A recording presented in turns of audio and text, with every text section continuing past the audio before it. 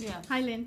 You're one of the long-term students, along with others. I know I'll get to the others too, but we just will focus on you tonight. And you've been coming to Kelly's class for quite a while. Since the beginning. Since the beginning, 23 years? Mhm. Oh my gosh, you must have been, you know, A two. baby. So what do you like about the class? The atmosphere, it's casual, and we're here to help each other out and with Kelly's guidance, and